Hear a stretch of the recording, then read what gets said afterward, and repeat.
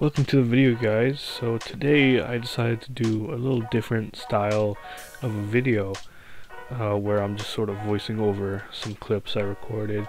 So here we have the front fender for the motorcycle. We're going to be painting this today. So this is what it looks like before. It's pretty beat up.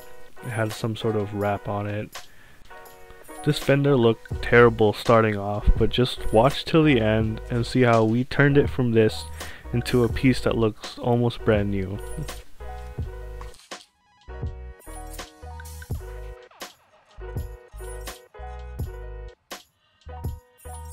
And here it is sanded, and I peeled off the wrap, and it looks like it was red at some point, which is interesting.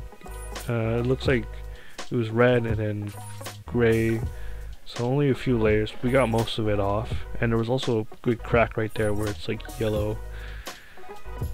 I sanded off all of the old glue residue that was on there, and I used a new glue that has some sort of chemical bond that's supposed to be really strong, and it's meant for this type of plastic, so I'm not worried about it cracking.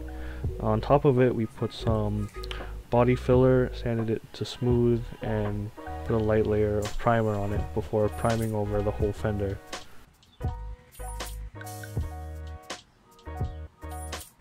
Here's how it looks in its final layer of primer. It's smooth and it's ready for our first layer of base coat. We are again painting this with the same black paint that we used on the gas tank, and we're going to be using this on the whole bike. The whole bike's going to be black again.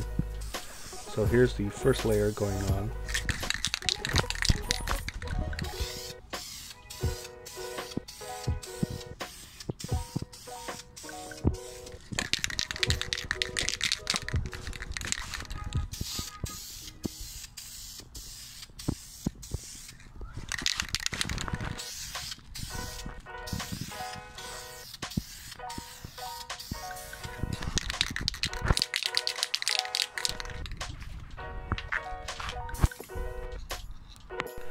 So after this point, I was kind of running out of daylight, and I didn't want it to get dark before I finished painting, so I kind of forgot to record a lot of the painting that happened after this.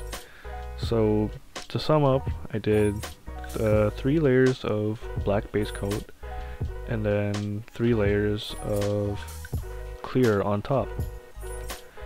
And here's how it turned out.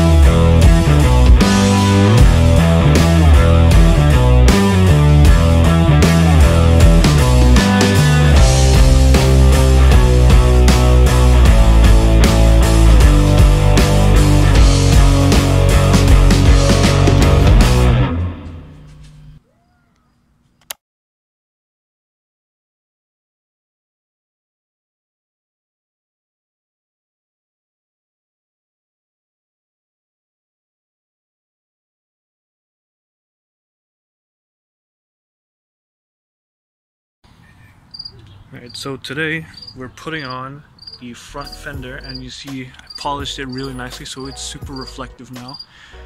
Soon we'll do that to the tank as well.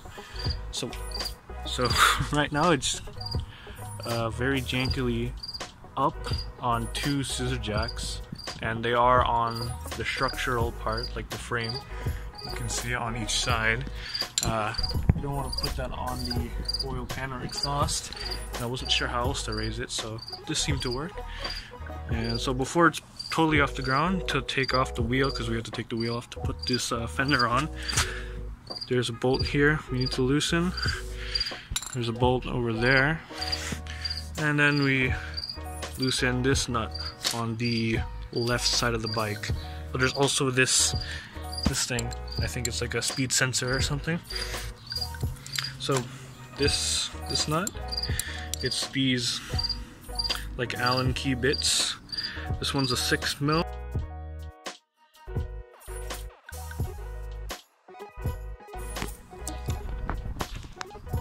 Alright, so this larger bolt is a 12 mil. 12 mil axe. What do you call these? You know what these are? Hexagon bits. I'm not sure the right name, but it's a 12 mil. And having a breaker bar is really helpful for this.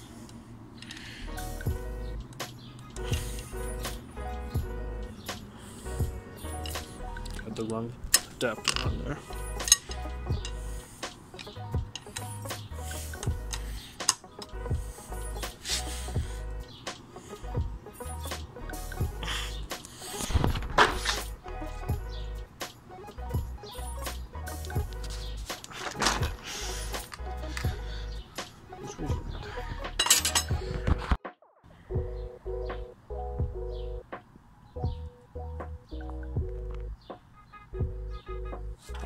Oh god. Everything shifted. I'm also removing these two bolts that are holding in the calipers because I want to roll the tire forward out of this position. This was a 1532.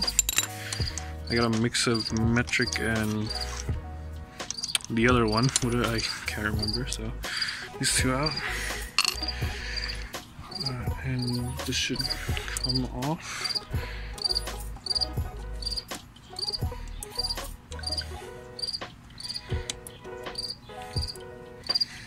Needs a little bit of shaking.